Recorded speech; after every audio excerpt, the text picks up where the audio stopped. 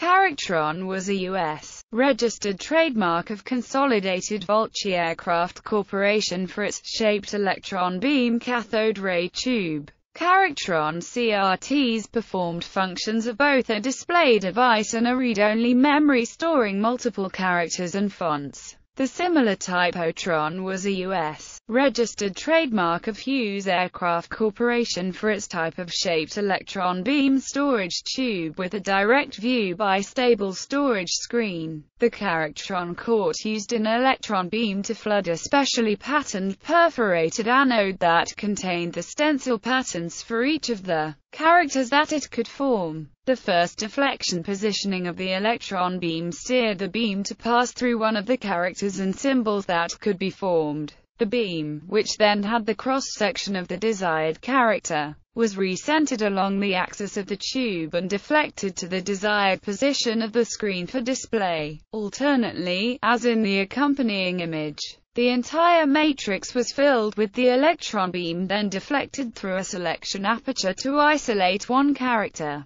The term Charactron is sometimes mistakenly applied to another type of court properly called the monoscope, which generates an electrical signal by scanning an electron beam of uniform cross-section across a printed pattern on an internal target electrode. Applications. There were two basic uses of Charactrons. Direct view, where the intended user watched the face of the tube. An example was the 19-inch diameter tube of the AN FSQ-7 Sage semi-automatic ground environment computer console. Photographic output, where the display screen was photographed by a microfilm camera for recording of computer-generated data. The Stromberg-Carlson SC4000 series system was a typical use of the 5-inch diameter tube. The technical expertise and trademarks for the Charactron ultimately passed to Stromberg-Carlson, General Dynamics, Stromberg Data Graphics, Anacomp,